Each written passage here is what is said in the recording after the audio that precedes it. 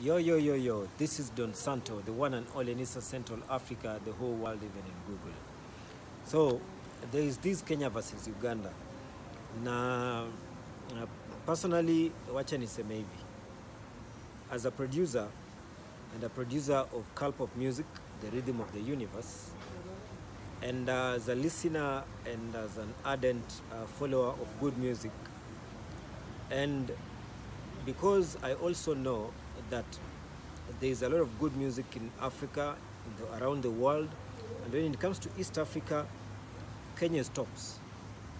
Then we have other countries. But Uganda, particularly, there are only two artists, and that is Dr. Jose Chameleon and Juliana Kanyomozi, our queen of good music. So Jose Chameleon is a product of Kenya. Juliana Kanyomozi, by extension, is also a beneficiary of Kenya. So Uganda must respect Kenya, Africa must respect Kenya, and the world must respect Africa.